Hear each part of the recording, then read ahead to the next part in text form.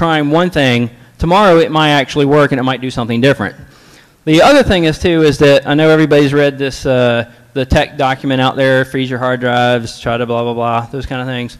A lot of the times it will work, but your problem is when you freeze a hard drive is that you've got condensation problems almost immediately after you start that hard drive up. So you've got like 10 minutes if you're able to read the drive. If you're not, you probably shot most of your chances of trying to get that data back anyway, because it'll just further damage the drive. Most drives are hurt by any kind of humidity or condensation that's on the platters, hits the heads, and it's ruined it. I would say that if you cool it instead, maybe down to 45 degrees, it seems to work a little bit better. One of the ways that I've been doing this is, if you guys are familiar with a Pelter cooling system at all, some of them are used for some CPUs and things like that. What's that? Okay. These things typically cost like $50. Basically, it's a ceramic piece that on one side will read the heat off of whatever item that you're touching and spit it off on the other side. So it makes one side cold and the other side warm. There's this particular thing that just came out that's one of these USB, plug it in, and it cools your drink while you're sitting around at your computer. If you take it apart, this thing's only 20 bucks. And if you take it apart, this thing's got this particular ceramic in it. You can take off all the pieces except for the ceramic and the heatsink, and you can strip off the label of your hard drive, put this on top of it, and let it sit for a couple of hours, and it will cool the casing off enough that it will stay somewhere close to 45 degrees when you plug it in and you get it running. It will typically go up a little bit, but you'll still hit something in the neighborhood of 60 degrees while it's running, and you may actually be able to go directly after the software, mount it, go directly to what you want to get. Now, one of the things I can tell you about a damaged hard drive and you got damaged sectors is that when you're doing a copy, you don't want to go get 3 or 4 or 5 things. You want to go find the one piece, one at a time, and be very surgical about it and go after exactly what you're looking for.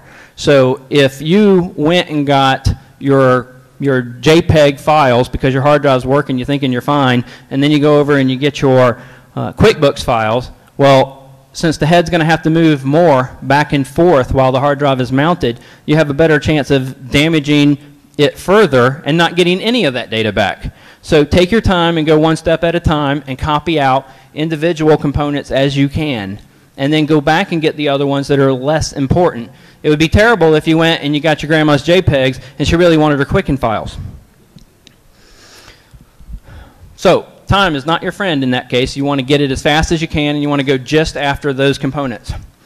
Free space is your friend. If you started doing a copy and you actually got it mounted and you were able to do a copy, if you had that drive die while you're doing the copy, you don't want to go back the second time you start it back up if you're able to read it again and copy over the same files that you have. You want to have a lot of free space.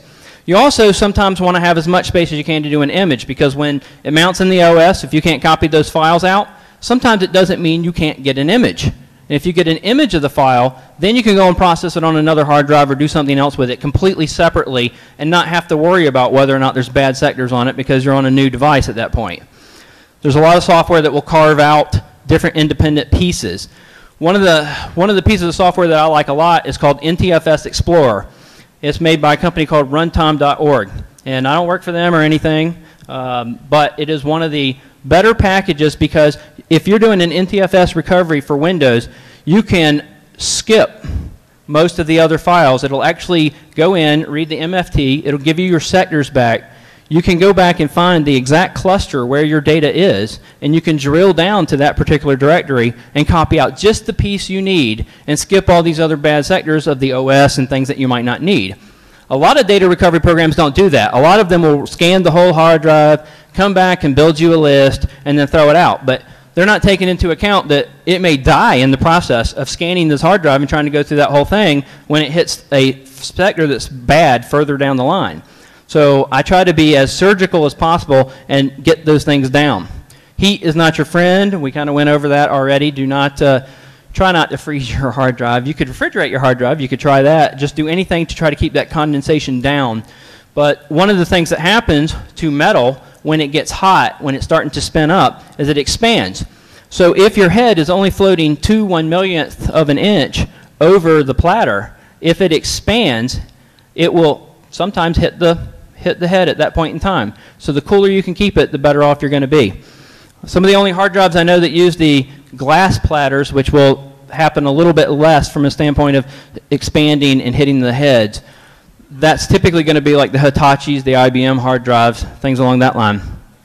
Everybody on eBay is your friend, because you are going to look up every hard drive you can. You're going to email those guys, find out what the model number is and the date to go get that board.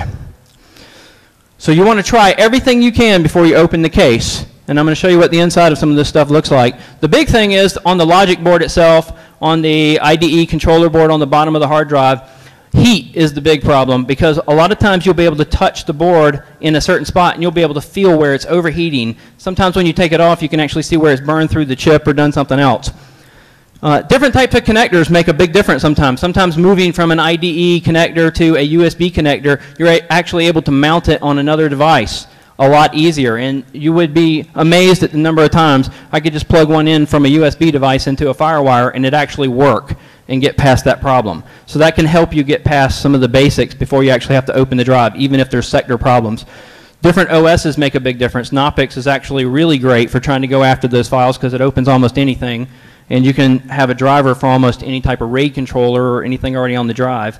Mac OS, so like I described already, you can stick that on a Windows box with Mac disk. Sometimes just taking the hard drive, flipping it over, flipping it upside down, plugging it in, and waiting a little while actually works too. You may actually see that it will mount in Windows, but it will show you that there's no known type of file system on it. Those are the times that you want to image the drive. Because if you can image it, you can skip all those other problems, because it basically means that there might be damage on the drive, but it's affected something that's going to tell it that NTFS is on this drive, or FAT's on this drive, or Linux is on this drive. If you see it mount on there, just go straight for an image and just skip all the other stuff that you can. Use as many fans, everything else that you can. The electronics, this is what it will look like when you go to look at these chips and look at the board. And this is very simplistic to replace, like I said, with 4 screws. This happens a lot. I see a lot of boards that once you take it off, you flip it over. Like I said, this is the 10% of the other problem that I can't read. I've got to go find that board. I will find either something burned through the chip or some spot where something burned up. Head crash. Typically, it doesn't fall off like that, but it can. Usually it'll hang there and sometimes do some platter damage along the way. But if you've got some heads that look like this, where there's actually head damage, the platter was actually pretty good. I was actually able to deal with the platter once I replaced the heads. So this is the basics of how I have to do this. There are no tools for trying to replace heads on the platter. So what you've got to do is build your tools out of paper. And believe it or not, this is the best way to do it. You take little pieces of paper and you fold them up so that there's enough resistance that they push back and forth, and you slip it in. Now, it's a little more complicated than this from a standpoint of lining it up. I'll show you a picture of that in a second. And if you're lucky enough, some drives have this ramp on them. And the ramp is really cool because it'll help you line up the heads when you get them back on there, because you cannot be off on these heads. So you need to take your time when you move this component to another drive.